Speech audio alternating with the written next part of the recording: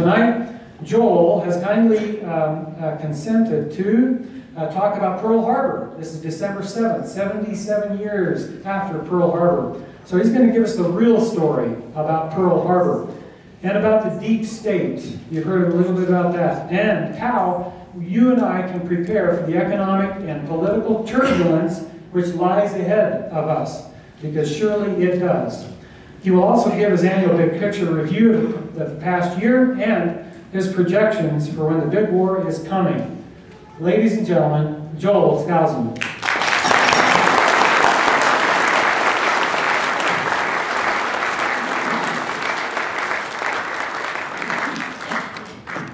Before I start my presentation, I want to get to this lady who had a question that I left hanging from this previous question and answer session.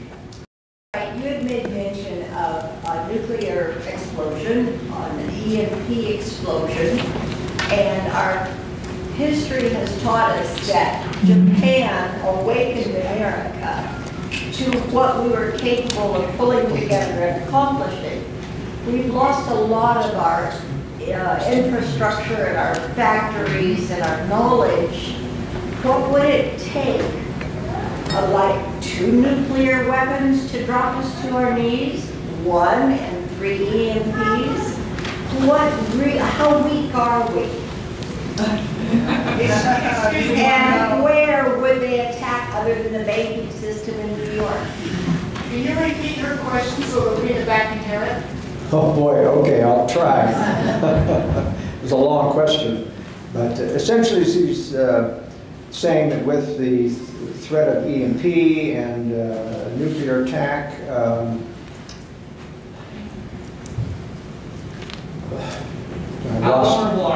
how vulnerable are we? Well, we're very vulnerable, not because we don't have a lot of weapons, but because we are so highly technical. So technical now, it doesn't take very much to stop our weapons from being effective. That's where EMP is very, very dangerous. But it still takes a physical nuclear strike. You know, the military is fairly hardened against EMP.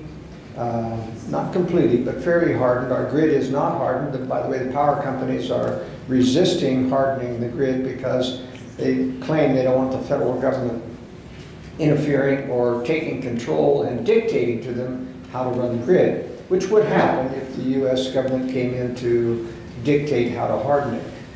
But the point that she's making is that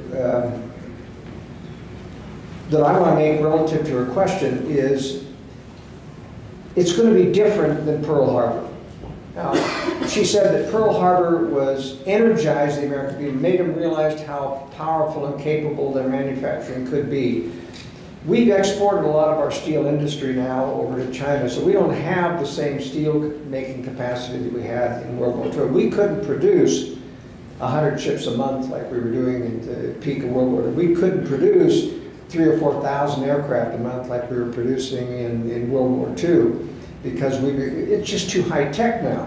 We've traded, you know, efficiency in terms of mass production of cheap, expendable weapons for high-tech, very expensive F-35s, for example. You know, multiple hundreds of millions of dollars a copy, and so you can't afford very many.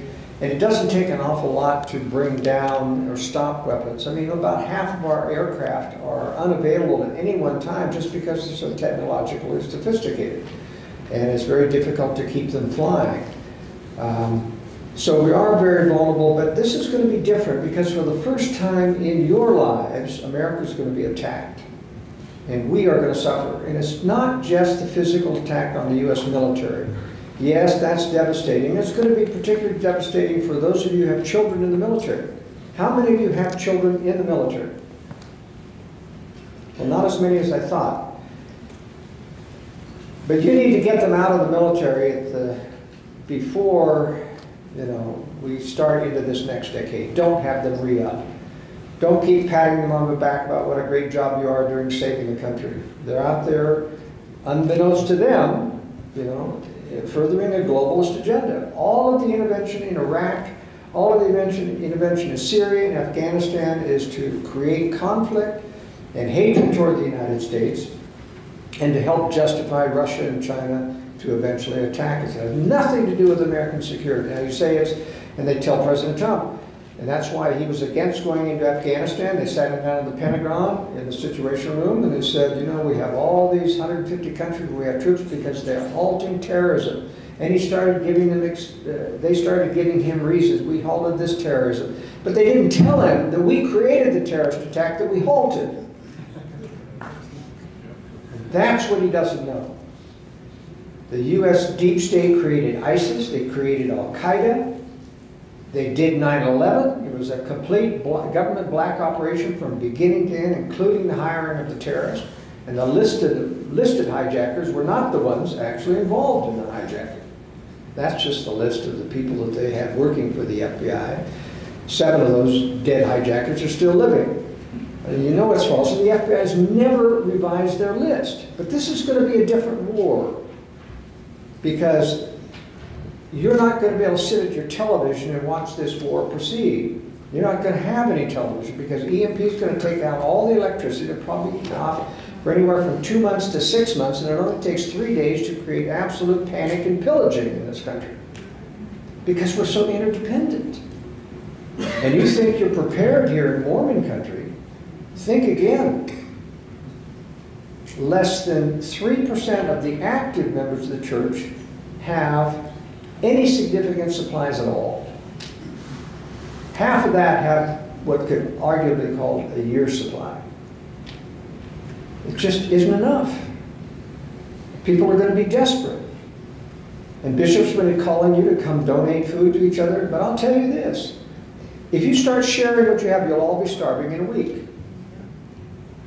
I want to repeat that. If you start sharing what you've stockpiled, you'll all be starving within a week. So why prepare? If you're going to share freely, don't prepare, because it won't do you any good. The point is, there has to be a penalty for not hearing the advice of conscience, not hearing the advice of the leaders, not hearing my advice, and preparing significantly. There has to be a consequence. Now, that doesn't mean you don't prepare to help to a certain extent. I prepare with rice, for example. I have a large stockpile of rice that I can hand people a handful of rice. Okay? And they don't need a wheat grinder to cook up a handful of rice. And it's cheap. They're going to complain after a while, oh, I'm tired of the rice. Well, I'm sorry. You didn't prepare.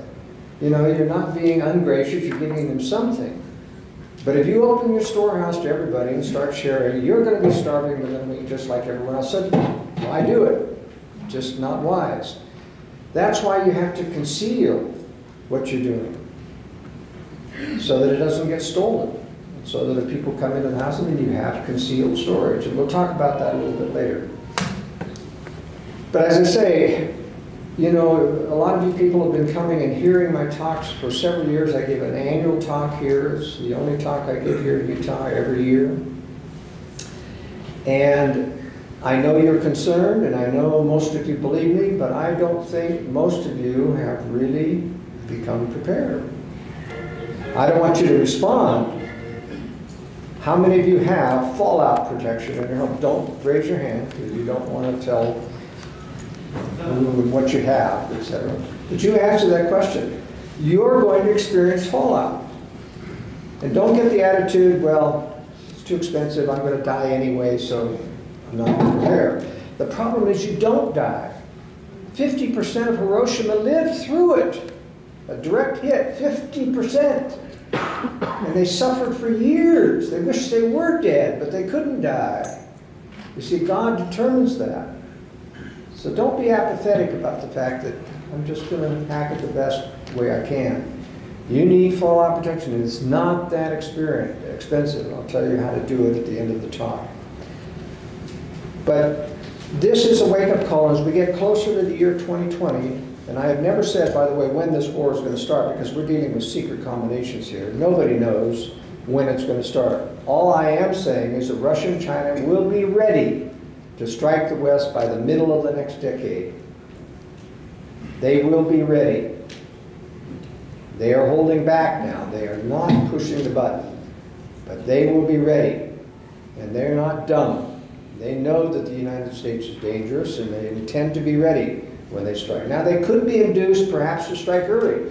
So you're not necessarily safe by waiting till the middle of the night, and it could be later. The Lord can intervene. The Lord can destabilize them. He can do all kinds of things to give you more time. But don't count on it. We've had a lot of time.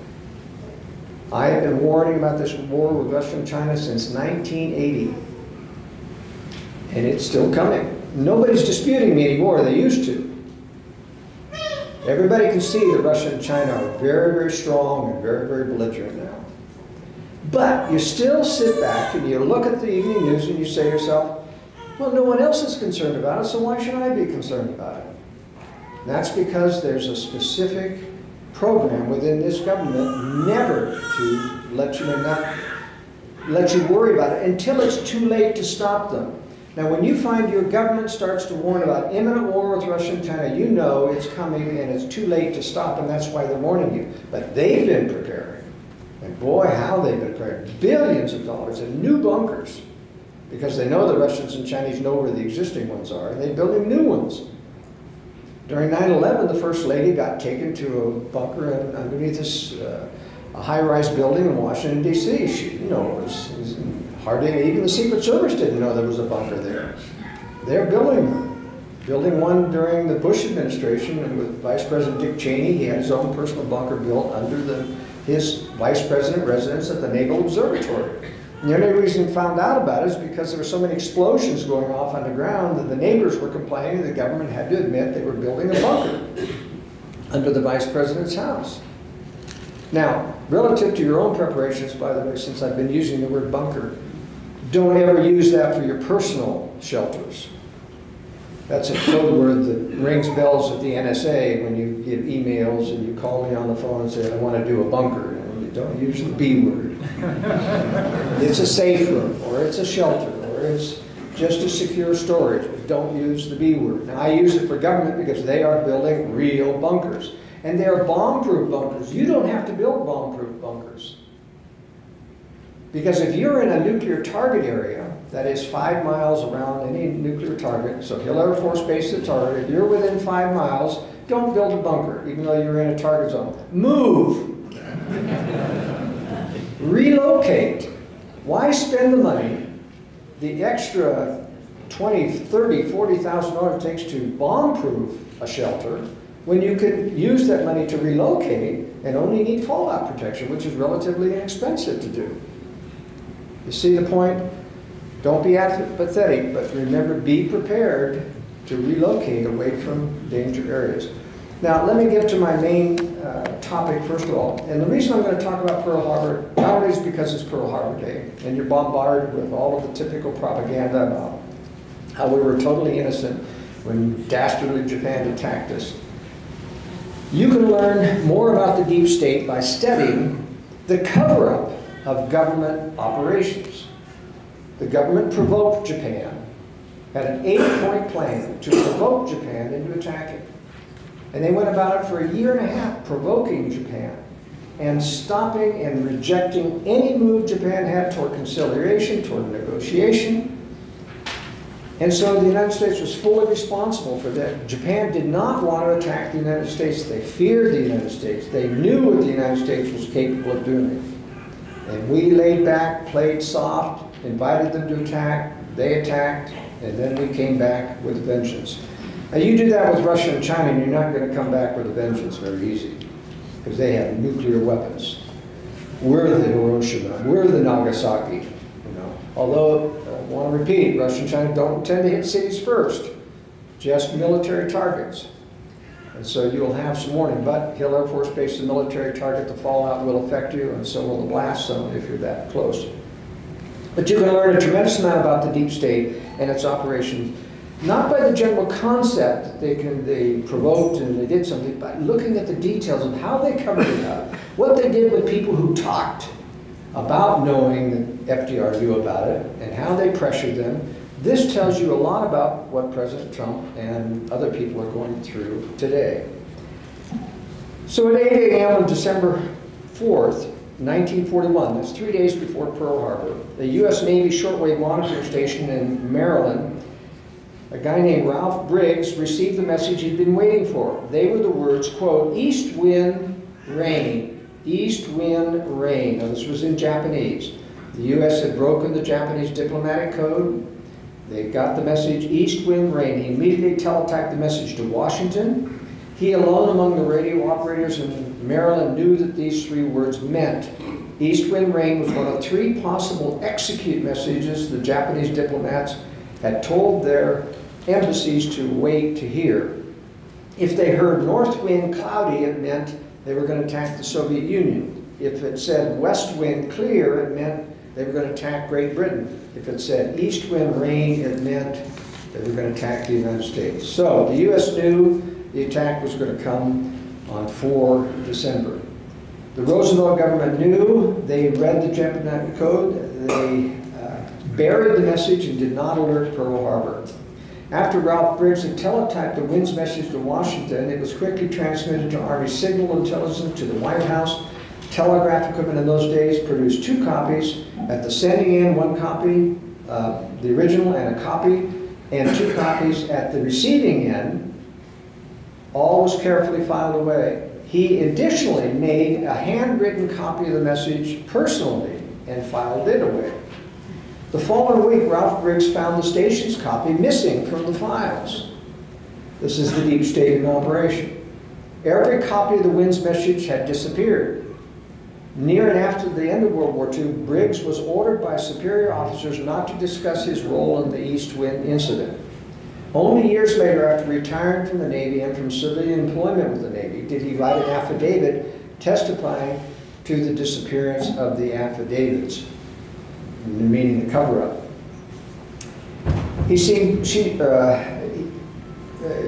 This was a subscriber who wrote about this, who knew the family. She seemed happy to talk to me. This was the second wife, and told me because the first wife was blind and needed a seeing eye dog and medical health insurance that the Navy provided, Briggs dared not violate his orders to keep quiet about the message until after she died. After she died, then he went public with the affidavit. Did you ever hear about that affidavit in the media? No. No. You see, that's the sin of omission. Did you ever hear the Deseret News talk about the Briggs memorandum saying that the Roosevelt administration knew 4 days in advance that they actually knew a lot more than 4 days in advance, but this was the actual message. Now, Patrick J. Buchanan, who's a pretty good writer, wrote a very interesting piece after Robert Stinnett's book came out, Day of Deceit. Day of Deceit is probably one of the best of the Pearl Harbor books that you can read, because it's the one who, through Freedom of Information Act, got all the information about the decoding and the messages and what Pearl Harbor, what FDR knew. And he has it.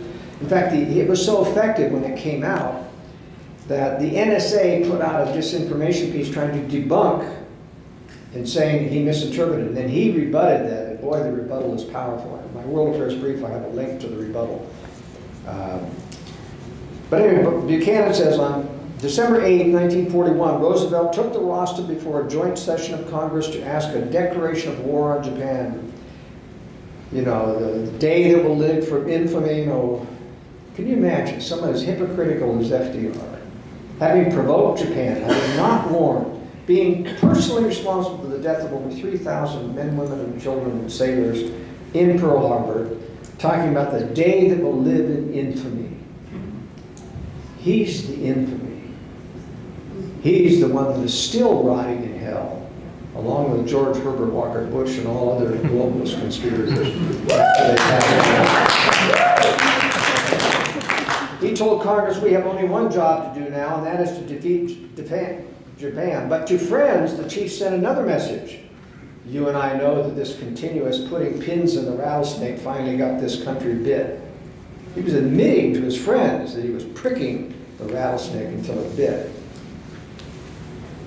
Today, 70 years, writes Buchanan, after Pearl Harbor, a remarkable secret history written from 1943 to 1963 has come to light. It is Herbert Hoover, former president, explanation of what happened before, during, and after the war. He knew what was happening. I mean, you would think that a former president writing a book about what really happened during World War II would get first-line press, but it was buried because it told the truth. Edited by historian George Nash, it was called Freedom Betrayed, Herbert Hoover's History of the Second World War and Its Aftermath, a searing indictment of FDR and the men around him as politicians who lied prodigiously about their desire to keep America out of war, even as they took one deliberate step after another to provoke Japan into war. The book is no polemic, meaning it's not just theory and argumentation. The 50-page run-up to the war in the Pacific uses memoirs and documents from all sides to prove Hoover's indictment, and perhaps the best way to show the power of this book is the way Hoover does it. Chronological, painstakingly, week by week, he goes through what everybody did. I mean, it's a powerful book.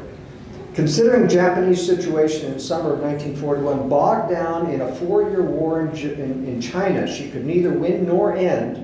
The reason she couldn't end is because Mao Zedong was rising, courtesy of the Soviet Union aid, and threatening Japan. So she had to continue to fight the war, and it wasn't just pure aggression. A lot of it was to stop Mao from taking over China and from invading Japan. So there was a prime minister who was pro-United States named Fumimaro Konoye, who desperately did not want war with the United States. And he begins to document how the U.S. sabotaged this prime minister to get him out of office because he was pro-U.S. and didn't want to go to war. It's very fascinating. The pro-Anglo-Saxon camp included the Navy, whose officers had fought alongside the U.S. and Royal Navies in World War I, while the war party, that is, anti-U.S. side, was centered around the Army General Tojo, who played a big role in Pearl Harbor, and Foreign Minister Yosuke Matsuoka, a bitter anti-American. In July 18, 1941, just about 6 months, less than 5 months before Pearl Harbor, Konoye ousted Matsuoka, replacing him with the pro-American Admiral Toyota. The U.S. response was, on July 25th, we froze all Japanese assets in the United States, ending all exports and imports, and together with Britain, denied Japan any oil. You know, Japan doesn't have any oil. So cutting off oil is an act of war for Japan. What are you going to do? Here it is. He has an olive branch. Konoye has an olive branch out to the United States, telling everybody they're not our enemy. And what does the U.S. do to respond? Sanctions. Cutting off all oil. I mean, talk about throw it back in his face. You know, crucify the guy for trying to help the United States. Stunned, Konoye still pursued his peace policy by winning secret support from the Navy and Army to meet FDR on the U.S. side of the Pacific to hear and respond to U.S. demands. The U.S. ambassador at the time in Japan was Joseph Brew.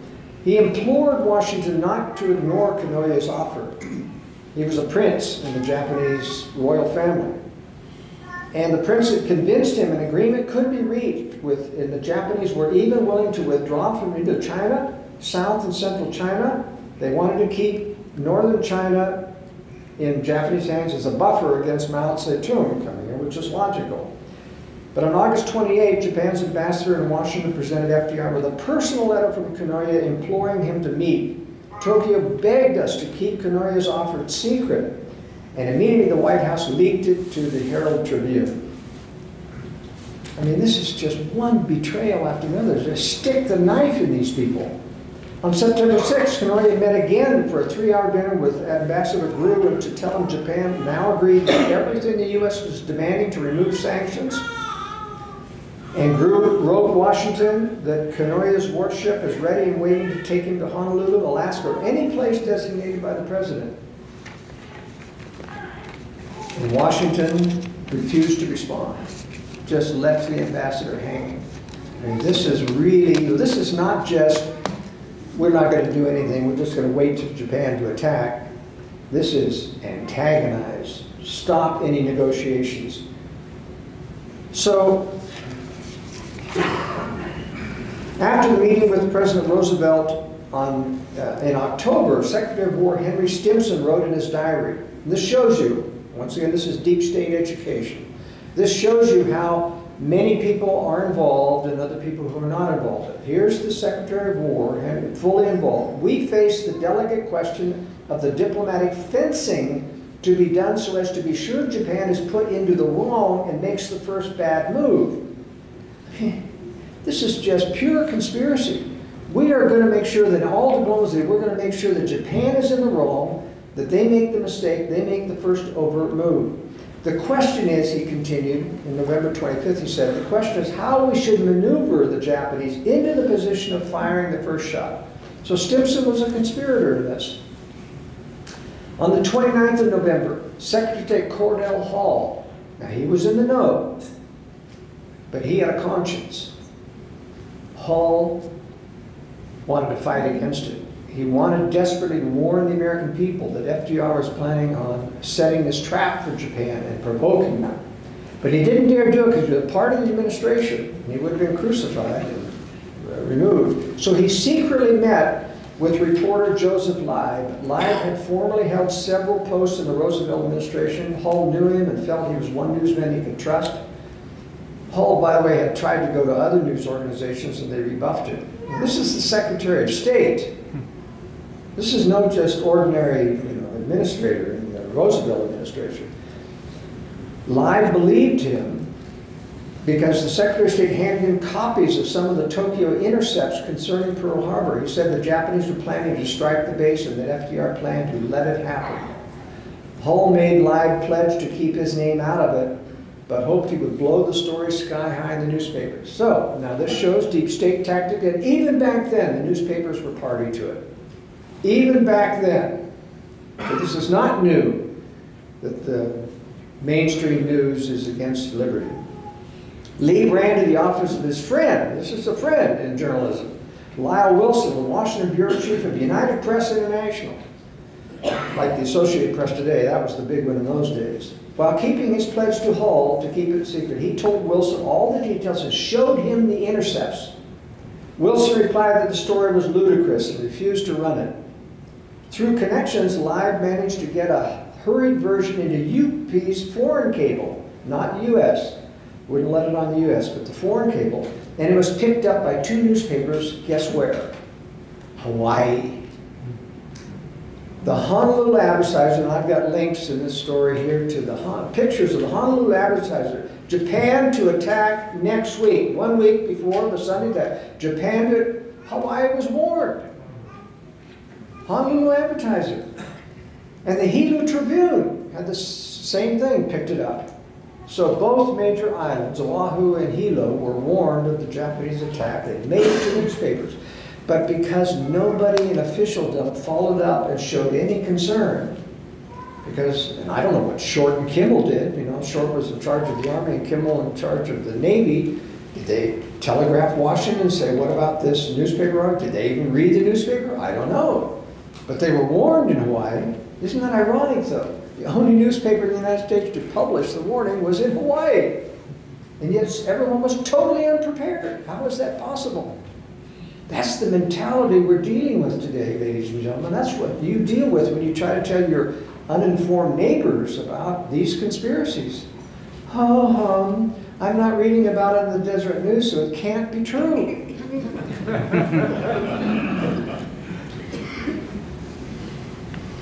Well, there were other things in the cover-up that happened after this or before. For example, there's a story of Tyler Kent in England. He was a code clerk at the U.S. Embassy in London, and he discovered secret dispatches between Roosevelt and Churchill well before the Pearl Harbor attack. These revealed that FDR, contrary to campaign promises, was determined to engage America in the war. He was actually talking to Churchill. I've got a plan to get the U.S. into the war. Don't you worry. We're going to get into the war. We'll be supporting you 100%. Kent smuggled some of the documents out of the embassy, hoping to alert the American people, but he was caught. Now this tells you something else too, about how the Lord works with these things. He lets things happen, bad things happen. He could have let Kent escape with the documents and not get caught. Now, would it have made any difference? I don't think so. because he'd gone to the newspapers. Would the newspapers have printed it? Not in your life, because they're part of the conspiracy. But it's interesting that he, Lord allowed the poor guy to get caught. He was put in prison for the rest of the war for trying to alert the American people about the danger of his own administration. These are the 4 of the major 8-point plan that Robert Stinnett's books talks about to provoke Japan. 1, they froze their assets, all of the money, and we've done that to Iran, we've done that to Russia, we've done it to other ones, and that's all provocation. You know, a lot of the conservative, you know, were blaming Obama for giving back, or for giving Iran $150 billion. Remember those complaints? Remember, that was Iran's own money. It wasn't that we were giving Iran $150 billion. That was their money. We were simply returning what was rightfully there because the sanctions were never valid. Closing the Panama Canal to her shipping, progressively halting vital export to Japan until we finally joined Britain in a total oil embargo of Japan. Boy, that was the clincher. Sending a hostile note to the Japanese ambassador implying military threats to Tokyo if they did not alter their Pacific policies. And that was just 11 days before the attack. In other words, we threatened them with military attack, and that just gins up the military in Japan. Says, well, we better plan on, you know, attacking if they're going to attack us. So, as I said, the ambassador to Japan, Japan is a hara-kiri nation, more likely to fling itself into national suicide for honor than allow herself to be humiliated. And that's a very cogent remark about the Japanese people. They would rather commit suicide than be dishonored the way that the Roosevelt administration was treating them. Now, we see this happening with Iran. Israel's really doing most of the provoking. Israel attacks Iranian forces almost weekly in Syria. And Iranians are fairly smart. They are not rising to the attack. All Israel wants to do is have Iran attack back in Israel, and all of a sudden the U.S. and Israel would go 100% all guns against Iran. And they're going to do something similar to what we did in Iraq. This was part of my brief this week on George W. Bush. In Iraq, they just didn't go in to attack Saddam Hussein militarily. They went and destroyed power plants, the sewer system. They killed over 70,000 people in Iraq in the first Gulf War because of hitting infrastructure. The Israelis did that in the last Lebanon war. Instead of hitting military targets, they went and hit power plants and sewer plants and all the the infrastructure, all of the interconnection. They wanted to just make. Now, why do they do this? If you're trying to defend yourself, why do you go in and destroy civilians? Why do you destroy the infrastructure? Because they're trying to create hatred against Israel, hatred against the West. You see, Israel, despite all you hear about, 10 tribes or Jews being restored to their homeland, and this is the gospel, we need to support Israel. Israel is a country run by globalists.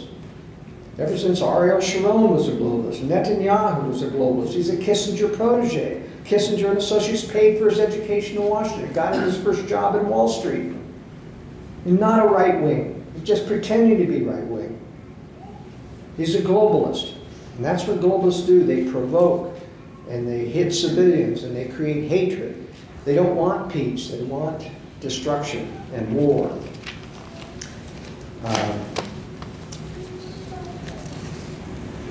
Let me talk a little bit now about Donald Trump. Because if ever, in my review of what's happened, the world revolves around Donald Trump. Not because Donald Trump has really stopped much of the globalist agenda. He hasn't. He's been singularly unsuccessful. But the world revolves around Donald Trump because he's so unpredictable. He's unpredictable to us in the promises that he made us, but he's unpredictable to them too because they talk him into something and he talks himself out of it the next. They have to do it all over again. They have to keep manipulating because he is unstable. Sometimes that's good, sometimes it isn't. Depends on whose side of the fence you are. But you see, one of the things that I'm most disappointed of, and you know, I'm on Alex Jones fairly often, and I remember him talking with Roger Stone and other people in the White House saying, Trump knows everything about conspiracy that we do. Trump is with us. Trump is going to do this and going to do that. And I was skeptical because Trump doesn't have anything in his background that tells me that he's ever been an ideological conservative, that he ever knows about the deep state. He knows how to say the words about conspiracy or deep state, but does he really know what's happening? I don't think so. The proof of that is how many people he has named in his administration that are deep state insiders. Now you notice, of course, he fired James Comey. He said things initially very nice about James Comey until James Comey betrayed him and worked hand in glove with Hillary Clinton. And so who does he replace him with? Christopher Wray, another deep state insider. Christopher Wray was involved in the 9/11 cover-up. He was involved with the Enron cover-up. And so it's no wonder, for example, that he just sent the FBI to raid the home of a whistleblower who had information on Hillary Clinton and the illegal things she was doing in her foundation, as well as the Uranium One scandal of giving, you know, if anybody's colluding with the Russians, Hillary Clinton and handing over the uranium. But she wasn't doing it because, not only for money, you know, they always take a big cut. They get these $1 million donation, and then under the table they're doing something for someone. But, you know, she's a globalist, and so she's basically helping Russia get arms and weapons and ammunition, etc., because they're trying to build an enemy. And that's what happens even during Republican administration. It's the Department of Commerce that authorizes the transfer of technology to China. It happens all the time. And what they can't get through to China, they get through Israel. We give technology to Israel, and Israel sells it to China. The U.S. knows about it, but the U.S. likes that because we don't get blamed. The finger points at Israel. Of course, they never tell you that in the press because the Israelis have a huge lobby, AIPAC and others, and own a good portion of Congress and most of the press. They will never criticize Israel. He named Alex Azar, CEO of Eli Lilly, as chief of HHS. That's putting the fox in charge of the hen house. So it's little wonder that Daniel Best, another industry insider who was tasked by President Trump to get the big pharma to lower drug prices, ended up dead in November. Multiple hits of blunt force trauma, said the medical examiner. Now think about it, multiple hits of blunt force trauma. That means he gets hit on the head multiple times, and he rules it a suicide. How do you commit suicide hitting yourself multiple times on the head? It's like the person who gets 3 gunshots in the head and says it's a suicide. Who pulled the trigger the other 2 times? It's just incredible. You know, in every major city, I made this point in the very first brief, every major city has a coroner or a medical examiner that is corrupt, that they can call upon to distort the facts when they want someone suicided. And of course, the major problem was Vince Foster. During the Clinton administration, he was their financial advisor. He's the one who set up the secret bank accounts in Switzerland for the Clintons, where they hide all their cash. And he was on the hot seat going before a congressional committee the week that he was killed. And of course, they labeled it a suicide. But as Patrick Knowlton, the key witness who was in the parking lot at Fort Marcy Park, said, Vince Foster's automobile, his red Honda, was not in the parking lot when his body was found. So how did he get there? And of course, they crucified Patrick Knowlton, tried to discredit him. They sent burly FBI agents while he was at a restaurant to glare at him and to bump into him in the street and say snarly things to them. He was shocked, you know, when he got to the Ken Starr hearing, good Republican Ken Starr running this deep state cover-up. And he sees these very same FBI agents on the days with Ken Starr. They were the ones that were harassing him. This is how the deep state operates. This is the dark side of the U.S. government. Now, I don't believe for a minute that all those FBI agents who were involved with it are totally knowing about the conspiracy and what the purpose of it is. We've got too many people who just take orders in government, and that comes from military training. You just take orders, you don't question, you follow, and if you are ambivalent about it, and they show some reticence, you know, you get threatened with your job and other things, or worse. Brett Kavanaugh, for example, his choice for in the Supreme Court is deep state. Now sure, he's somewhat conservative in his judicial rulings, but he was on the Ken Starr Commission. He was the one who went after Patrick Norton. You can't tell me he didn't know there was a cover-up going on. And he had to get that witness and make sure he didn't tell what he knew. So he helped cover up the Vince Foster murder. Neil Gorsuch, not a strict constitutionalist, but neither does he appear to be deep state. I'm worried a little bit about William Barr, who's just been nominated by President Trump to replace Jeff Sessions. Jeff Sessions needed to be removed. I don't think he was a deep state conspirator, but I think they had some dirt on him because he was just, I mean, he just wouldn't do anything. He was just out to lunch the entire period of time he was Attorney General. So he replaces him with William Barr, who is very much establishment. He is a Catholic, he is anti-abortion. He did have the courage to say, by the way, at his confirmation hearing as Attorney General, when they asked him what he thought about Roe versus Wade, he said, and I'm paraphrasing, "I don't believe the Constitution ever authorized a right to abortion, and I don't believe that Roe versus Wade was correctly interpreted." Joe Biden, who was a senator at that time, said, "Well, that's certainly a refreshing answer. For the first time, someone has not evaded the question." And it's true.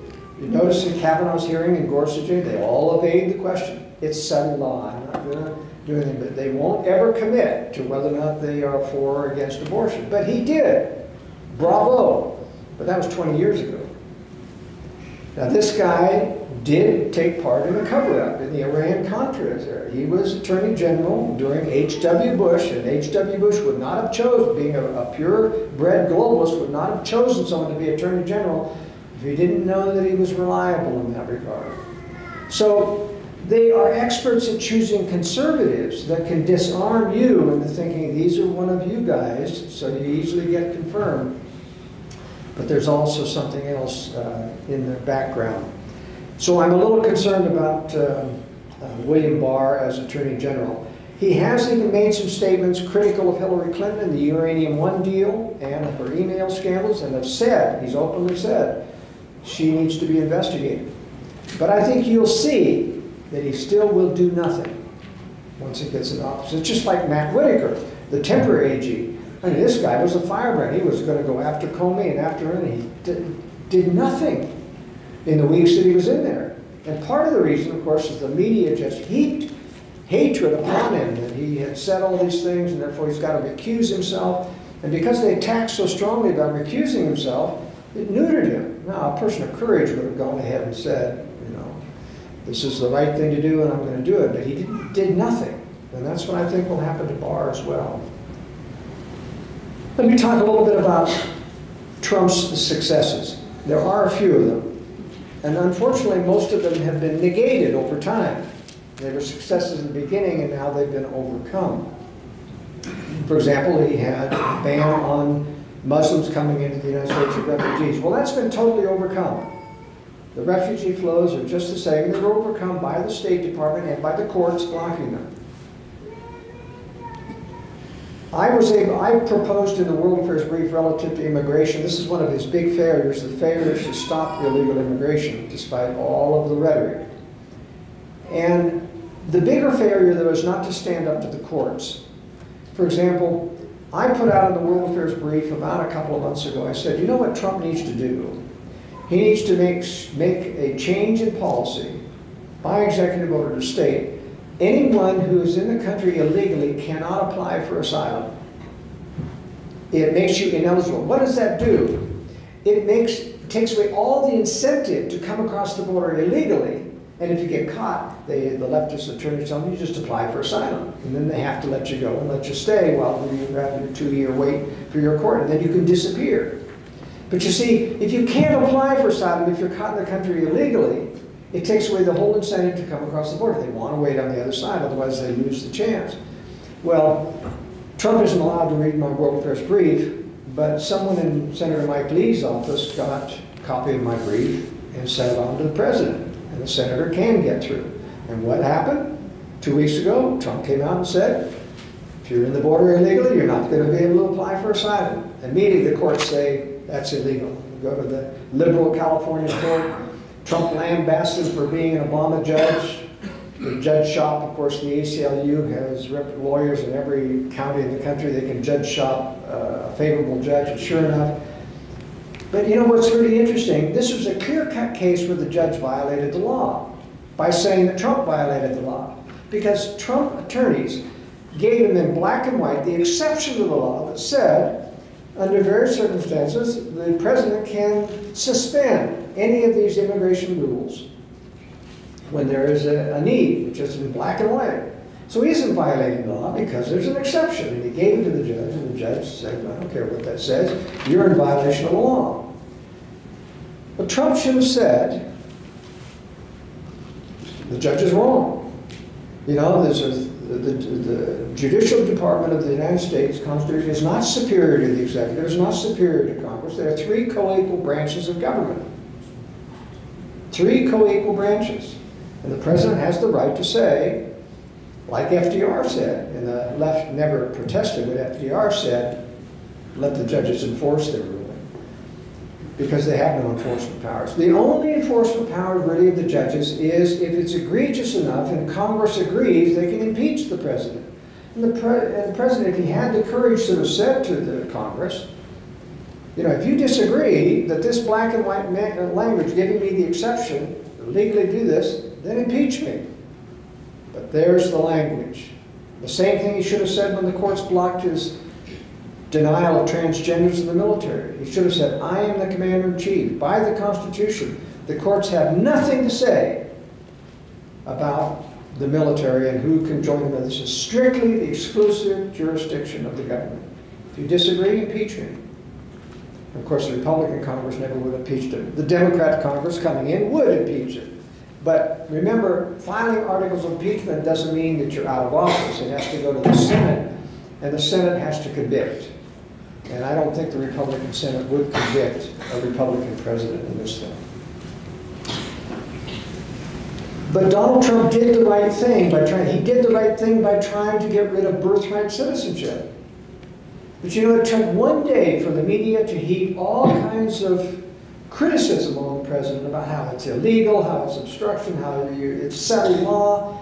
And it's not settled law. It's strictly a judge's interpretation, a bad interpretation of the 14th Amendment, which talks about all children born of people under the jurisdiction of the United States. And it was a post-slavery, post-Civil War amendment to the Constitution so that all Negro children and other people under the jurisdiction were citizens when they're born. It was never intended. In fact, there was a justice just after the Civil War that clearly said this is never intended to allow illegal aliens to drop a child in the United States and have to be a citizen. And Trump backed down immediately and said, well, I'll let Congress do it. And what did Rat Ryan do? Nothing. So you see, I'm very disappointed in Donald Trump. He has good instincts. He does the right things initially, some of the right things, but he doesn't follow through. And why doesn't he follow through? I mean, this is a tough-minded businessman, right? Well, he is about money, but he has no knowledge, no experience about argumentation of detailed law and conservative issues. He's never argued them. Never in his life has he ever had an argument for conservative things to another person. How do you expect to go up to these globalist advisors and talk them out of what they're trying to tell you? I mean, it takes real experience to do that. He's just unprepared to be president of the United States. And so what does he do? He turns to advisors. But all his advisors have been purged of anyone who knows anything about the Constitution or anything but mainstream. For example, who did he put in as director of personnel? Johnny DeStefano. Johnny DeStefano was the former longtime aide to House Speaker John Boehner. And you know who John Boehner was, betrayal John Boehner, who never did a conservative thing in his life. Former Republican National Committee chairman staffer. So that's like Reince Priebus you bring in after you become president to pick your staff in the White House. Trump was unprepared. How do you pick 4,000 people to staff the White House West Wing? When you don't know any conservatives, you pal around with Hillary Clinton. all your life. You know, there were movie stars and prostitutes and other things. Now, I'm not a never Trumper, never have been. I was optimistic, I was hopeful that Trump would do the right thing. His rhetoric was fine. I was always skeptical. I said, we'll see if he can follow through, because I know how powerful the deep state is, and I know how powerful the entrenched forces of Congress are.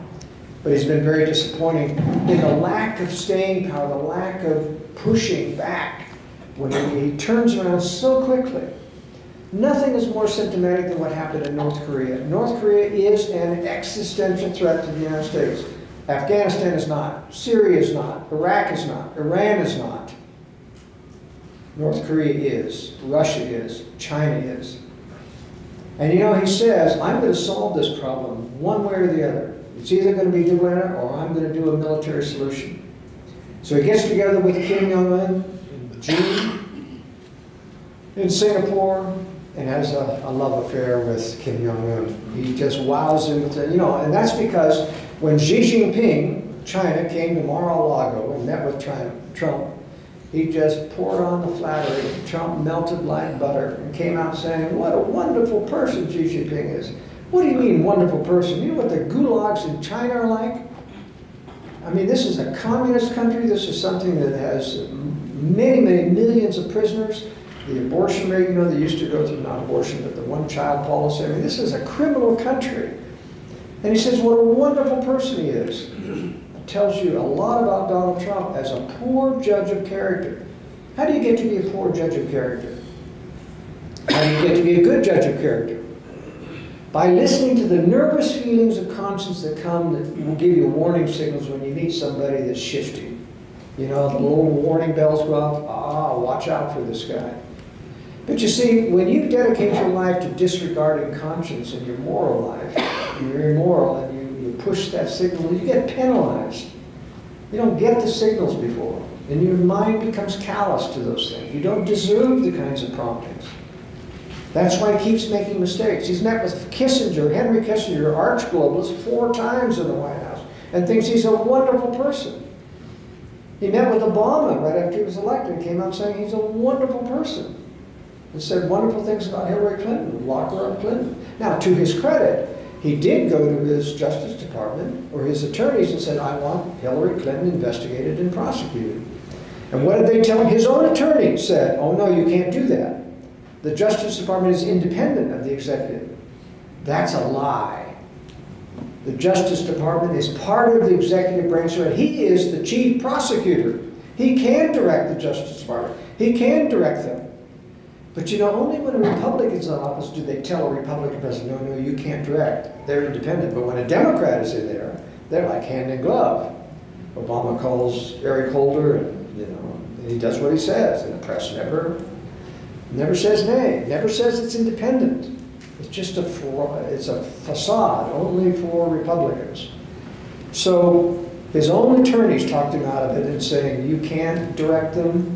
You have to wait. Of course, Rod Rosenstein was running the Justice Department, so they knew that nothing would happen. And then they said, if you insist, they'll get you for obstruction of justice. They always keep throwing that at him. How is wanting to prosecute someone for a crime obstructing justice? It's the Justice Department that's obstructing justice. It's Rod Rosenstein who refused multiple subpoenas to give documentation to the House Intelligence Committee on the memo that was telling who was the FBI spy in the Trump administration and what he was telling. Now, I'll tell you the reason why I think the memo could not be released and was redacted is because the spy is still in there. And if Rod Rosenstein were to unredact that, Trump and everybody else would know who the spy was. Well, there's actually multiple spies. So this is a real rat's nest that Trump has inherited, but to a large extent it's his own fault, because one, he goes in unprepared. Number two, he can't tell black from white, who's good and who's bad. He just doesn't have the experience. He doesn't have a good sense of conscience from chronic betrayals of conscience. He doesn't have the Lord helping him to perceive these things because he's not a righteous person. Does that mean I would vote for Mitt Romney or the mainstream people trying to bend over backwards and please him? No way. I'm still would rather live with my hope that Donald Trump will do the right thing. But this much is what I'm here to tell you tonight. You know, there's a real problem with the Trump supporters. They tend to get very defensive when you criticize Trump, even when you do it on principle. And it's almost impossible to get rid of the hope inside that he's going to save us. I think it's secretly because Trump supporters don't want to prepare for the worst. They don't want to prepare for what's coming. It's a lot of work. It's a lot of hazard. You know, it's a very dark picture of losing liberty, of admitting that there's secret combinations in charge of them and that you can't get them out, and that we're going to have war. And so they'd rather go on year after year hoping that Donald Trump is going to save them. But I'm here to tell you, I've lost any hope that Donald Trump is going to save this nation or turn anything around. At best, he's going to continue to slow them down, give us a little more time, but that's the best he's going to do. He's going to slow them down, and he has slowed them down a little bit. Except in a few areas. In foreign policy, he hasn't slowed them down a whit. He's bought into every false intelligence about Syrian chemical weapons that they've thrown at him. He's bought into the entire mantra about Iran being the biggest sponsor of terror in the world. Iran isn't the biggest sponsor of terror in the world. The United States is. With its whore, Saudi Arabia, who's feeding and funding a lot of these terrorist organizations. And Israel is deeply involved. The Mossad does all of the training of the terrorist leaders, because they are the best at infiltrating Arab countries. They don't do it with Israelis, they do it with Israeli Arabs. Arabs that live in Israel, they train highly to infiltrate, because Arabs can infiltrate Arabs. And they go, and so the terrorists don't know that their leaders are Mossad trained, that are taking orders from the US and British intelligence. They just know that they've been riled up about, you know, kill the West and do terrorism. But the leaders know. And that's why in every single terrorist attack, whether it's Mosul, when you go after ISIS, or whether it's Raqqa, they saved the ISIS leaders. They left a big sector in Mosul open so that ISIS could escape out that sector and go to Raqqa. And when Raqqa fell, guess who saved ISIS? The United States paid for about 50 or 60 semi-trucks driven by Arab drivers to go into Raqqa and take out ISIS, their families, and their heavy weapons. And where did they go? They reintegrated them into the Syrian rebel forces that the US is publicly backing. That's where they came from originally. US and British intelligence came in and basically said, you guys are now ISIS. Take about half of them, they're going to get funding priority. Now they didn't tell them, you know, dressed in my camouflage uniform with the U.S., you know, these were Israeli, Arab, you know, terrorist leaders telling them, we're now going to be ISIS and this and that. And that's how ISIS was created. How else do you get the largest terrorist organization in the world that comes into being within 6 months, out of nowhere, and has suddenly 50,000 people? You don't do that by recruitment, by normal and training. You do that by simply taking existing and separating them and now give them a name change. That's how all, you know, remember everything was Al-Qaeda before 9/11? Or through 9/11, etc. And all of a sudden it was ISIS and Al-Qaeda wasn't even heard of anymore. Now Al-Qaeda's coming back. Why? Because ISIS has to be defeated. They're reintegrated back into the Syrian rebel forces, so now Al-Qaeda's on the rise again. This is all provoked. This is all engineered. This is what you're dealing with, and it's very sophisticated. If Trump knew only one thing, if I were to sit down with him, even for 5 minutes, and say, one thing you need to know is that the deep state created ISIS and runs terrorism around the world with the help of Saudi Arabia that you are supporting. And you're supporting Saudi Arabia to kill Yemenis, and you're responsible for that. But it wouldn't do any good because he'd be very defensive. You know, it's very hard to tell a very strong ego person what's, you know, that he's been snookered, and he really has. Now, let's talk about us and what we can do about it. There was a very discouraged call on K-Talk this morning. I'm on Friday mornings at 8 o'clock where I give a summary of the World Affairs Brief. And a very discouraged lady said, you know, this is just so negative. When I talk to people, I want to give them hope. I want to give them hope that we're going to win, because otherwise they just don't want to hear. They just don't. They want positive, you know, thinking. And I wish I could help her, you know, say, but I have to admit, you know, I'm completely pessimistic about winning. Now, and her response was, that means we do nothing, right? No, no, no, it doesn't mean that you do nothing. Just because you're losing doesn't mean you do nothing. Look at Moroni. Did Moroni go into the battle, the last battle, saving the Nephite because he thought he was going to win?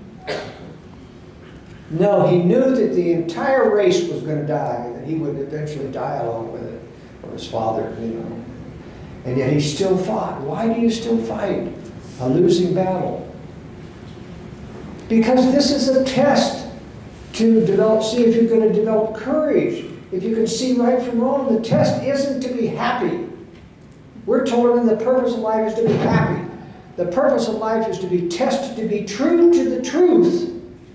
And you only do that through coming up against evil and fighting evil and helping other people to see. That's where you win. You don't win by becoming happy and not having any problems in the world. You win by fighting. You win by learning to argue. You win by learning to think. And so, as I told her, I said, you know, one of your problems is that you probably get very discouraged when people brush you off and you try to tell them about something that's uncomfortably true. And they say, I don't worry about those people anymore. I don't even talk to them. They give me the brush off and they roll their eyes, and I turn around and I talk to someone else who senses that something's wrong. That's how you avoid discouragement. Talk to the people who sense that something's wrong. There's at least some hope there. You have to be careful not to unload everything on them at once. But, you know, give them a little bit of a time and see if it takes. It's just like in missionary work. If you want to convert somebody, you don't just unload the whole thing at once. You give a little bit and see if they respond spiritually. If you do some fellowshipping, see if they respond. If they're not interested, if they don't feel anything attractive about your lifestyle, then you're not going to get to first base. So you see, you want to take things slowly and see if people will respond. And listen to the little still small voice of conscience that tells you nervous feelings if you're pushing too hard, calm feelings if you're doing it just right. But this is a battle of testing that we're in. And there are people out there who need to know the truth, and you can be a vehicle in teaching them the truth. That's one of the reasons why I put out the World Affairs Brief. The World Affairs Brief is my weekly news analysis service, and I do it from a conspiratorial perspective. I try to tell you what the dark side of government is doing, what's behind these moves. It's stuff that you don't get in the mainstream media. At the same time, I try to correct what I think are bogus conspiracy theories so that you don't run off repeating things. How many people have you got these really slick emails that are very conservative sounding about, you know, Obama did this and this and this and this and this, and there's no signature at the bottom. There's no name on it. And they say, pass it on. And you pass it on. Don't do that. There's always errors in it. Anybody who doesn't put their signature on it, there's errors in it, and that's why the signature's not there. They're doing it to make you look silly, so that you pass it to someone who checks, goes to Snopes.com or PolitiFact, and says, look, you just blew it, you know, this is... And it isn't that it's all wrong, it's usually generally true, but there will be specific facts. It's like this email that went around showing a speech by Obama who was talking about locking people up and taking away their liberty and stuff. And everyone said, look, there in black and white, he's saying he's going to take away people's liberty. And it was cut out of context. I went to the original speech, and he was saying, now some people will say, take their liberty away, and so they cut that part off so that it appeared as if he was doing that. Well, Obama is an evil guy. I'm not defending Obama. I'm just saying that was a trap set for conservatives to pass that around, and then some liberal's going to point out, no, you took that out of context, or you get discredited. So just be careful, even though it seems true. There are sites out there, for example, that do nothing but satire. They don't tell you it's satire. They do things and they say, what is it the conservatives really want to believe in? Well, we'll make up a story and have them pass it on, and you get embarrassed. Why am I telling you this? Because you've got to be very careful. You've got to be very careful. You can't leave your brains behind when you're on the internet. You've got to think, and listen to nervous feelings that warn you, something's not right there. Get good at listening, because someday when war comes and when you're having to flee and you're having to do, and you know, you're going to depend on having a good conscience of nervous feelings. And oftentimes in these speeches I've told people, you know, 90% of the training of your conscience are temporal promptings. They're not spiritual, about home teaching or your Sunday school lesson. They're about weight control. They're about time wasting. They're about exercise. They're about disciplining your children. They're about picking things up that you walk by, things that you disregard all day long. You don't realize that when you disregard the little temporal promptings and you put them aside and say, no, I don't really know, I'm too tired. And of course, Satan was right there on the other shoulder saying, no, you're too tired, you don't want to do that. You should do your homework. No, no, no, you want to play first, you know. That's what caught me as a youth, you know. I always got those promptings to do my homework, but no, no, you want to play first, you're too tired. Satan is just as good as can be about knowing exactly what you want to hear. And remember, you have your own innate set of weaknesses that you came with, not God-given. You developed them before you came here. You have innateness, and it's hard to overcome your innate set points. Some people are innately soft, and it's like the devil getting them to be tough. Some people are innately hyper, and it's like the devil getting them to be calm down and take it smoothly. But that's what you need to concentrate on. The conscience is always after you to get after your innate weaknesses. And you are innately resistant to every prompting that comes. And the more you resist, the more you offend God. And I don't care how many times you talk about God being unconditionally loving, etc. That's not the way conscience works. He's not sitting there comforting you all day long and saying what a good job you're doing. If you're listening, he's after you all day long saying, come on, get up, do this, pick that up, do that. I mean, it's not clear like this. Remember, it comes in your own grammar. It sounds like you talking to yourself. That's the way conscience works. You get a spiritual prompting, and it's interpreted in your own voice and grammar. It sounds exactly like you talking. It takes a good deal of experience to determine, and when Satan impresses you, it sounds like you talking too. So how do you tell the difference? Over time and experience, you get good at saying, okay, that didn't work out too well when I followed that. I thought that would be neat to do. And so you realize that was a temptation. And it's pretty easy to understand when you get reminders, you know, you forgot something. But how many times do you give the Lord credit for that? When you're walking out the door and you're just reminded to go back and get something. And you think, oh, that was smart of me. And you go back and get it. But give credit to the Lord. That's how you make good points with the Lord. That's how you tell him you appreciate the little still small voice. Forget about dreams and visions and the big stuff. That's a trap. Satan has been given great power to give dreams and visions. And I'll tell you why they're not trustworthy. Because they are all over the map. Now, they're all about preparedness. They're all about last days and hard times. So they have the ring of general truth. But the specifics are almost always contradictory and wrong. And what's worse, it gets you dependent on who's having the next dream and vision, instead of the still small voice in your mind, which is what your real power is to get personal revelation. And I should call it inspiration. I distinguish. Revelation is where you get physical, sensory information. It's very rare. Inspiration is what the Lord wants to deal with because it takes refinement to deal with inspiration. It takes sensitivity to it. Any dummy can get a revelation. It doesn't take any smarts when you have an angel appearing to you and talking to you. I mean, it's just there. But it takes a great deal of spiritual expertise to get inspiration and to distinguish it from temptation and rationalization. And that's why let me put it this way. You know, one of the biggest problems I found on a theological note is in Sunday school class they talk all the time about listening to the Spirit. How wonderful it is to listen to the Spirit. And I made a very unpopular comment once in class. And I said, you know, but the real test, if you're listening, is if you change. If you're changing. How many of you have changed your weight in the last 10 years downward? Well, it's all gone up, right? It just keeps going up. If your weight keeps going up, you're missing promptings. Even if you try occasionally, if it keeps going up, you're missing promptings, because the Lord will be after you. And it's not just about starving. There's thyroid conditions, there's lots of other things, there's exercise, but if you're not changing, you're not listening.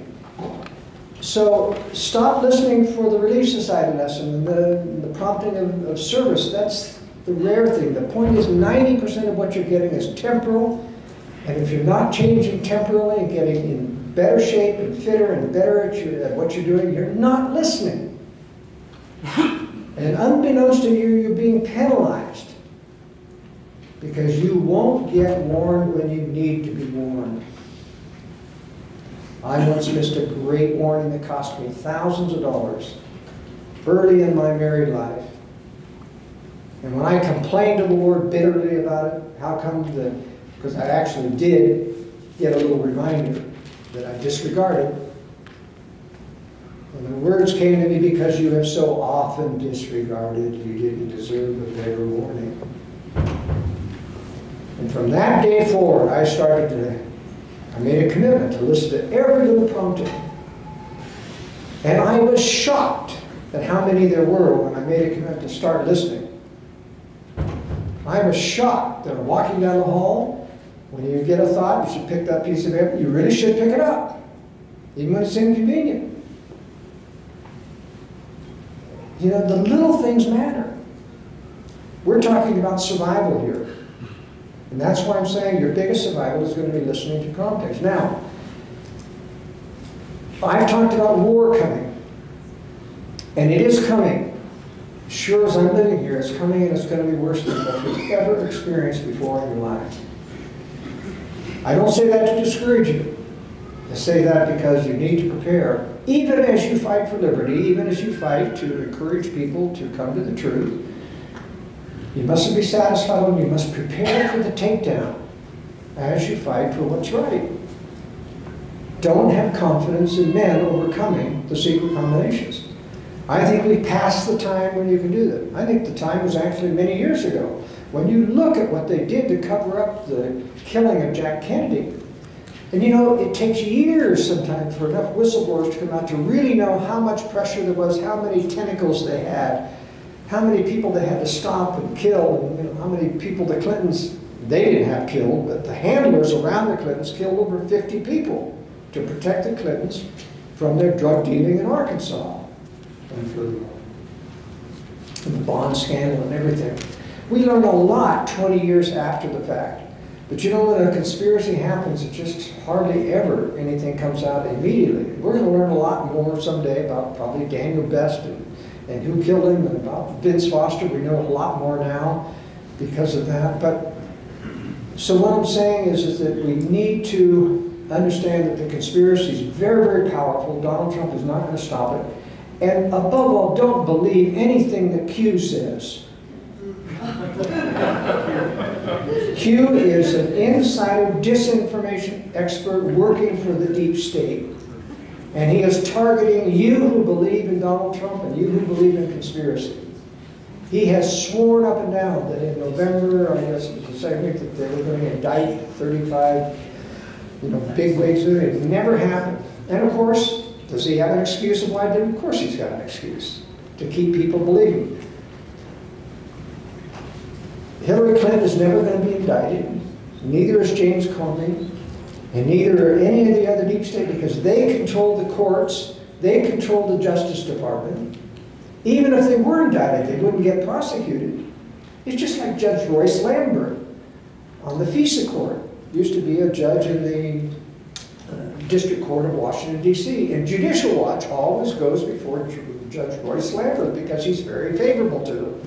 And he always lambasts the federal prosecutors and the judges for lying to him, but he never sanctions them.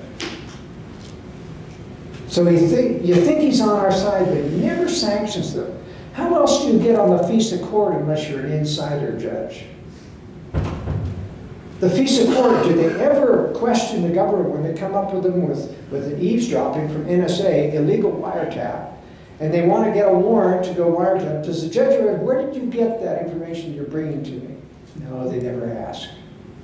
Because they'd have to tell them it was an illegal wiretap or a legal NSA spying, because we do everything. You know, the NSA tells you that we only collect metadata, right? You can't get the metadata without the content. It's all together.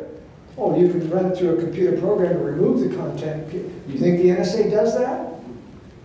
Come on.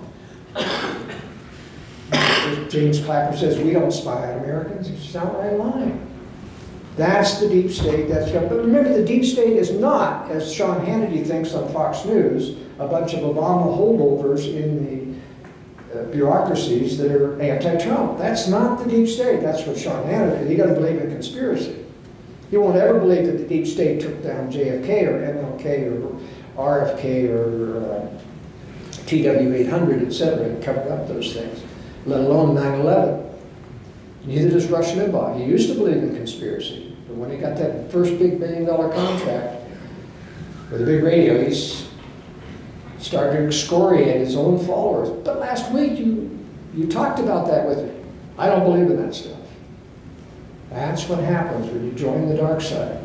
So you've got to watch out for people who pretend to be conservatives like Fox News. Now, the only one who's really legitimate that I like on Fox News is Tucker Carlson. And he may not last long.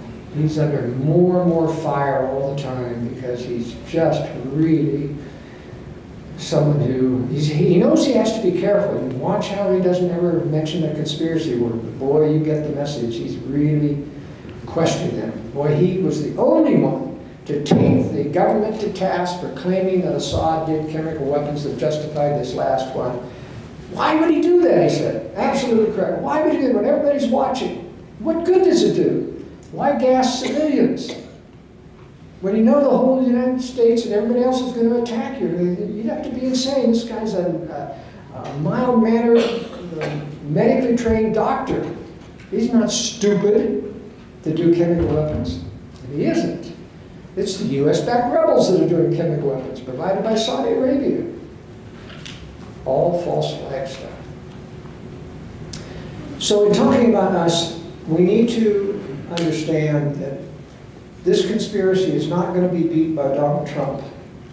Even if I were the President of the United States, it would be hard to do it, because how do you prosecute when the judges are controlled?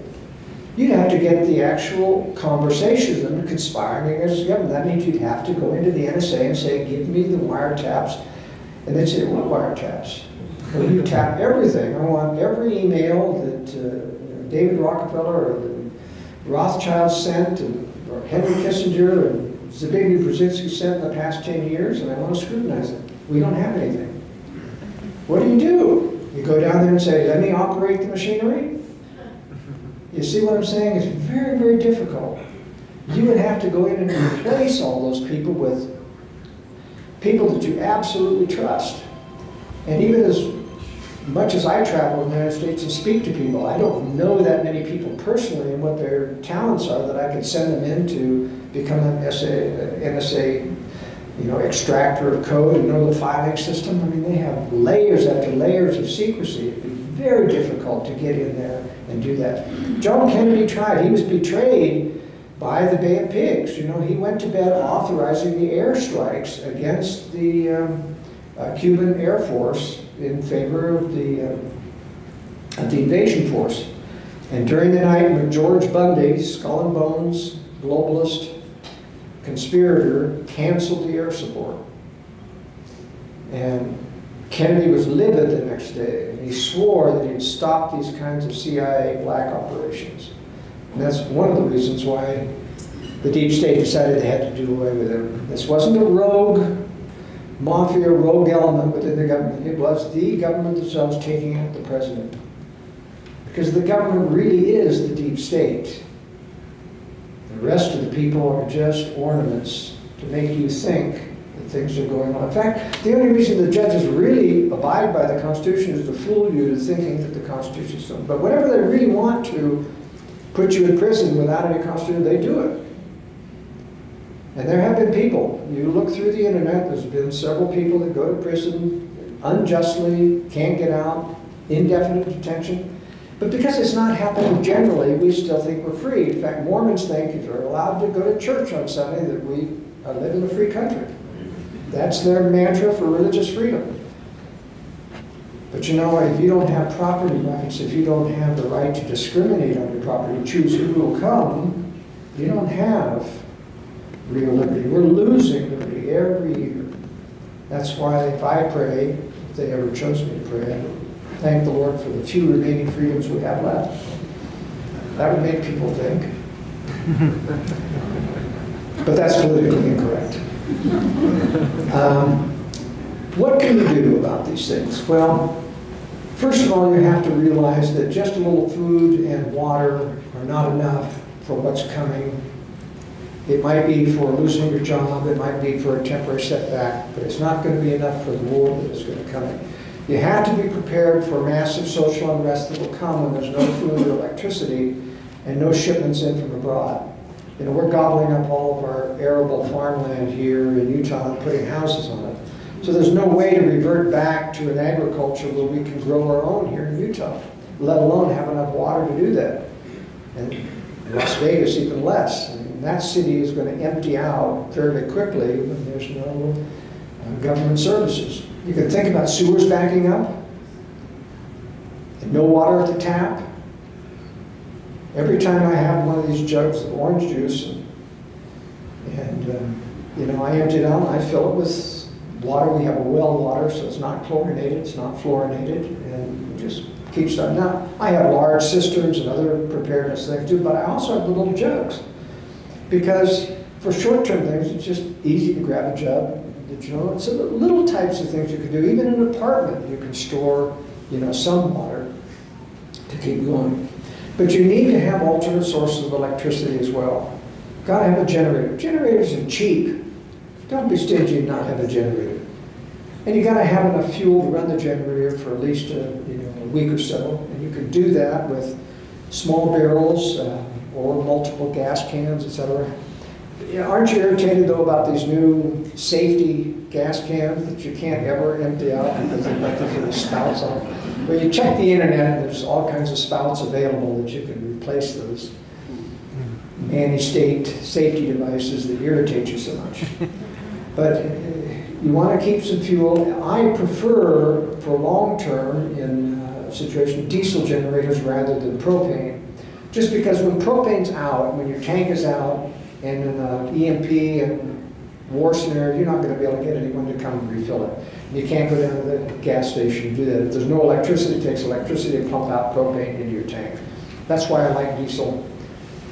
Better, diesel stores much, much better than gasoline, almost definitely, if water doesn't get in it. They're a little more expensive, but they give more power. Per amount of gallon of fuel, you get more power out of diesel than anything else. So do have a generator. It's good to have battery backup for things so that you don't have to run your generator. The problem with the generator is it burns fuel and goes through a lot of money very, very quickly to fuel. So if you have for your normal daytime arrangement some battery backup with a charger, you don't even have to have solar necessarily. You can just get a charger so that you keep a battery bank of lithium iron phosphate batteries. That's the newest kind of battery that doesn't go bad, like lead acid. Just keep the battery bank charged. You have an inverter so that when you need electricity to run your computer and a few lights and a radio or something, or a microwave during the day, you're running on your battery bank. And then you only have to turn on your generator once or twice a day to charge the battery. That's a very cheap hybrid system that will get you good alternate energy for a long time. A lot of this is covered in my book, The Secure Home. This is my 600-page book on everything from A to Z on preparedness, including shelters and how to construct them, the ventilation, the electricity, the water systems, etc. I recently suffered a fire in my aircraft hangar where I stockpiled my books, and some of the books got a little soot damage on them that crept in from, even though they were in boxes.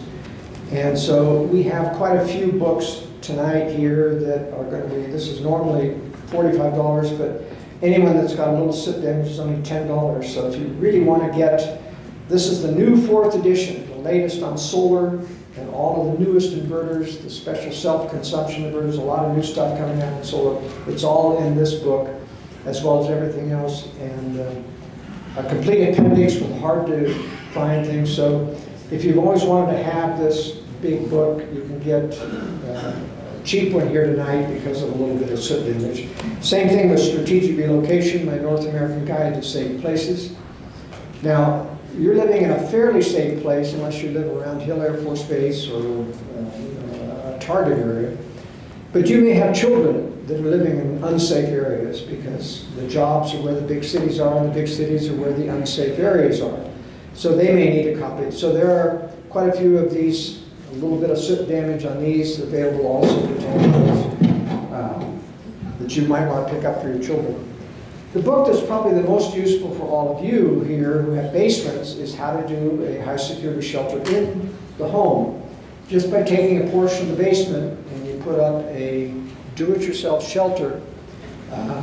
Doesn't cost a lot of money. It's not like forming. You don't have to get permits. I mean, if you ask them, they'll tell you you do, but you don't. It's right in your own home. Nobody's going to know that it's there. You can do it privately. You can do it yourself. It's got full architectural plans on how to do this special shelter and conceal it inside a basement. Concealment's very important because you see, if there's a massive social unrest someday and you've got a mob coming down the street, don't even think about taking out your gun and waving at them, you know, and stopping a mob of people. I mean, it's just not wise. You don't want to be shooting people who are hungry anyway. But you do want to get out of the way so that you don't have to confront them. And so you leave your doors and windows open so they don't break anything. You leave a few things on the shelves and you retreat to your shelter that's concealed and they can't find you, and that's where your valuables and your food are. That's a good strategy. Rather than bulletproofing the house. Remember, we talk about that. There's all kinds of plans of how to, if you want to do bulletproofing, it's in a secure home. But the wiser choice and more economical choice for most people is do a concealed safe room so you can just get out of the way and live again another day.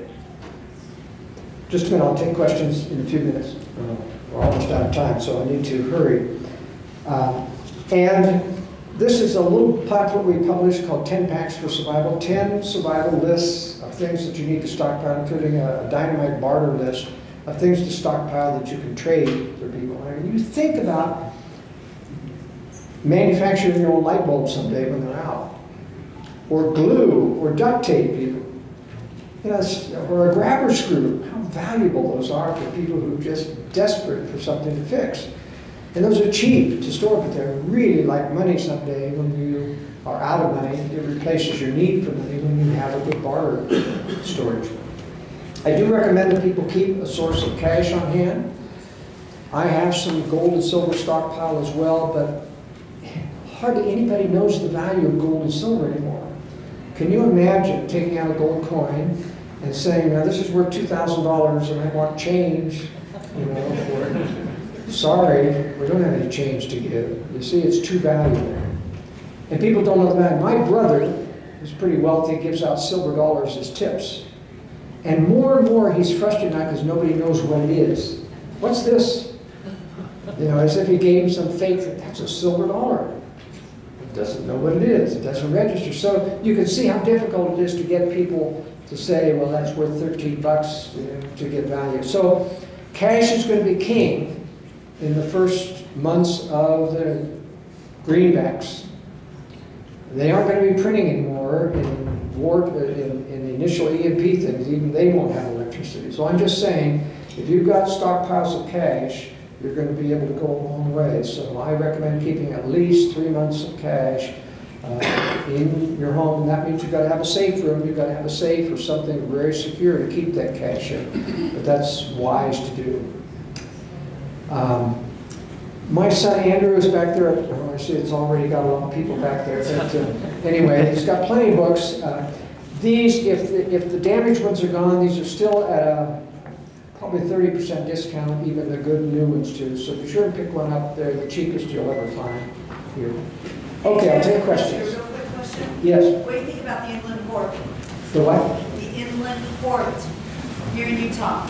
Well, they're basically trying to get a relationship with a port over there. I don't see anything, you know, wrong with having an inland-port relationship whereby you can... No, I mean the sale of the land that we did to China, making the inland port, where China's saying they can bring in whenever they want, and we don't have a right to inspect it. And it's larger than the Salt Lake Airport. Yeah, that's absolutely, you know, we've got so many Republicans that are just desperate for anything that's financial gain, and they don't see any danger in China whatsoever. No, I'm opposed to that, absolutely. China, for example, has that kind of port relationship in Long Beach, and they can bring in almost anything, including, you know, military. It's a Trojan horse. Yeah, it's a Trojan horse. There was somebody else who had a question. You had a question first. Yes. Which books are recently revised? I have the whole collection from about 5 to 10 years old. Okay. Which one should I get it replaced? All three of these have just been updated this year. So but if you have a previous purchase of those, you get them for half price. If you purchased them previously. Yes, sir. Yeah, okay, Bill Browder, I don't know if you've heard of Bill Browder. He's Yeah, a venture capitalist yeah. in Russia, Yeah. and he claims that Putin is after him, personal enemy. He comes out and says that Russia, their economy is the size of New York, and their military is about a third that size. And there's a lot of propaganda that tries to scare us into thinking that they are a strong military force. What do you think of those words that he says? Well, he's wrong. Bill Browder is a darling of the establishment. And, you know, you don't get to be wealthy in there without dealing with your own set of oligarchs there in Russia, which he was. And the trouble is, the oligarchs that he was dealing with got overthrown by Putin. The original oligarchs that faked the demise of the Soviet Union, they were the original communist leaders, Berezovsky, Kaczynski, etc. They were the original communist leaders behind the Paul here. They were the ones really running the show. As soon as they engineered the phony fall of the Soviet Union, they told the state bank to loan them the money to buy up Gazprom and the oil industry. That's how they became oligarchs. Well, Browder had an inside relationship with those guys, but Putin overthrew all the original oligarchs and installed his own, which are giving him about a 4% cut of all of their wealth, making Putin about them. So Putin and Browder really is an enemy of Putin, but it's kind of like one mutual corrupt person versus another corrupt. But Browder is touting complete disinformation if he says that, and it's true that the Russian economy is not strong, never has been strong, but the Russian military is very, very powerful. And I mean, their nuclear weapons dwarf the United States. Now the United States says that they have so many nuclear weapons there, but we haven't had inspectors for 10 years. We built them a brand new nuclear reprocessing warhead facility to reprocess all the warheads that we disarmed for them. We gave them back the warheads, and then they locked us out so that we can't tell how many warheads they've got on that. And yet we claim that they're in compliance with all treaties. That's what the CIA says, that they're lying. I think Russia has 3 times what the U.S. has in throw weight in warheads. And believe me, remember, it's not a matter of high-tech stuff. If all your bases get nuked in a preemptive strike, it doesn't matter if you've got F-35s, if they're dead. It doesn't matter, you see, if you've got air superiority, if they can't fly because they've been nuked. That's why nuclear power is everything in the start of this war. In China, nobody knows. You know, how do you do at the G20, Trump says, I'm going to do a disarmament deal with Putin and we're going to get rid of nuclear weapons. But what about China? It's like 3 gunfighters standing off, you know, and 2 says, well, let's stand down, but the 3rd guy's over there getting ready to shoot you. What good is any disarmament treaty unless everybody disarms? And of course, it's not verifiable. China's never going to disarm, and neither is Russia. You said at the beginning that you would cover the question, what do we have to do or have for fallout protection? Okay. Do you have any more comments on that? You've got to have at least 12 inches of concrete over your head. And that's what this shelter gives you, out of concrete block, filled solid, put up over steel decking. And, I mean, there's lots of rudimentary ways to do it. But you've got to remember, in terms of a shelter, one of the worst things you do in a shelter is invite all your relatives in. You've got ratty kids that are crying and whining and moaning because they haven't got their peanut butter or their sugary cereals, and they're driving you crazy and nobody can sleep. When we design a shelter, we like to have compartments of bedrooms that seal off where you can put errant children away, you know, that don't destroy the sanity. You can imagine 2 or 3 weeks, or a month in a shelter with people who you don't get along with. It's really a problem. And you can imagine being in the dark at that time. So you've got to have light, you've got to have ventilation, and you've got to have self-contained power. That's why you always put a battery pack in the shelter. Even if you've got a solar system, on a battery pack that nobody can control except you, and it's inside the shelter. But you don't have it, you want to learn to repair your stuff. You don't want repairmen coming into your concealed shelter and being able to fix things. So everything in the shelter you want to learn how to do yourself. You say, I'm not handy? Get handy. Learn how to do it. I've had wealthy clients, $1 million clients we've designed homes for, written a big manual for them on how to take care of all the system. They still call me up, what do I do with this? Go to the manual. I don't have time to do that. Look, I'm not going to be available, you know, when war comes. So learn to do it yourself first. If you don't understand, then call me. But you see, learn to be handy. Learn to have a toolbox in your shelter. How are you going to fix things if you don't have a toolbox, you see, to do things? Other question? Yes, sir. Kind of a different question. I'm doing a correspondence with a guy at work about the church, and he's very hostile, and he basically says it's false. It's essentially a secret combination. As an expert on secret combination, I was wondering if you could provide insight of how the church stacks up as a secret combination, what they do and do not have in common with others. Well, one of the problems with the church is they have covered up for inconvenient history for many years. Even to admitting that Brigham Young never taught the Adam God doctrine. He did teach the Adam God doctrine. It was embarrassing, and so they just kind of let it go by. But, and when you teach infallibility in the church, and then people find out that, oh, brother made a mistake, then it really kind of undermines testimony. And so it's easy to find hypocritical information on the internet, and it's hard to combat that. So I don't try to go there too much. I say, look, I will be willing to entertain your questions because I know all the answers, and they're not all positive about church. I admit there have been errors that have been made. I'll tell you those errors, but first of all, I want you to do one thing. I want you to read the Book of Mormon, and I want you to see if you can feel the Spirit of the Lord in the book. That's the only question. I don't care whether it meets or agrees with the Bible or anything, or you see don't look for just see if you can feel the Spirit of the Lord. When Nephi pours out a spirit about these are the words of Christ and I testify to it, or Benadiah stands up and says, this and that, see if you can feel the Spirit of the Lord. If they can't, then we can discuss the things, but it's not going to do any good. Because if the real test of any conversion is, can you feel the Spirit of the Lord in the Book of Mormon? That's how I got a testimony. My father was smart enough to say, son, I'm not going to let you be a member of the church just because of me. He made me read the Bible until I felt what the Spirit of the Lord was like. And then he said, now you can read the Book of Mormon, see if the Spirit of the Lord is there. Very easy to get a testimony, but we're just spinning our wheels if we go through the arguments that you can't win, because the point is the church has made mistakes. And then you've got to make the case of how the church is still true even though prophets make mistakes. And that's a tough sell for even members of the church, who feel like any criticism or negative thing about the prophet means that you're apostate if you talk about it. And so we've got a problem in the sense that we need to get back to our roots, which is, if the Spirit of the Lord is in the Book of Mormon, then if it was a fraud, the Lord would never allow His Spirit. If the Spirit's there, it can't be a fraud. Did Joseph make some mistakes? Yes. Did he practice polygamy? Yes. Did he have multiple? Did he convert with 2 young women? Yes. But the point is, when he was acting as a prophet during the book of Mormon, he was acting as a prophet.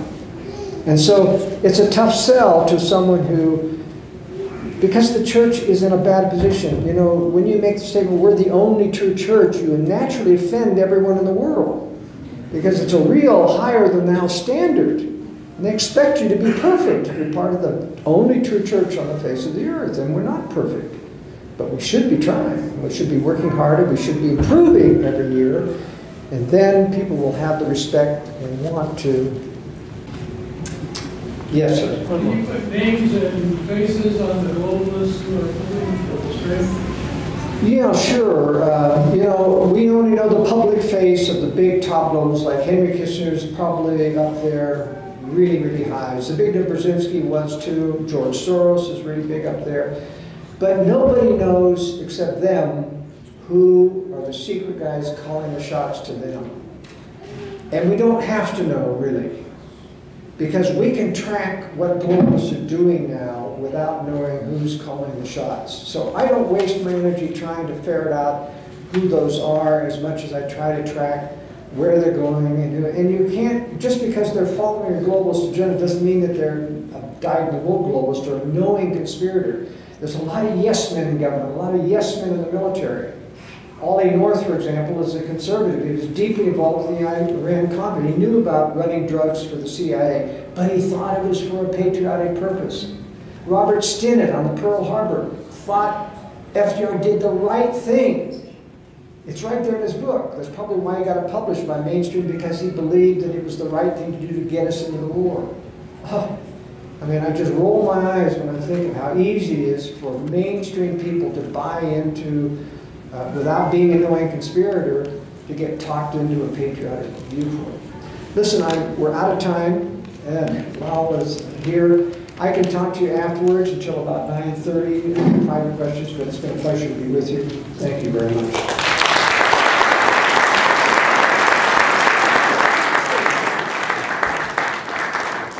Well, thank you, Joel. You're awesome, and thank you all for coming.